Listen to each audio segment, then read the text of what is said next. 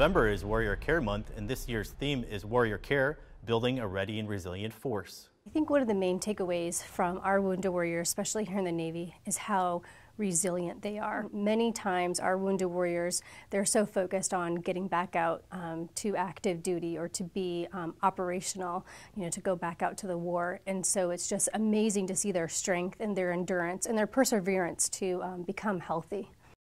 Safe Harbor is the Navy's Wounded Warrior Support Program. The program helps those who are seriously wounded, ill, or injured. Check out the Navy Safe Harbor website to learn more. For the Defense Media Activity, I'm Petty Officer Jonathan Sunderman.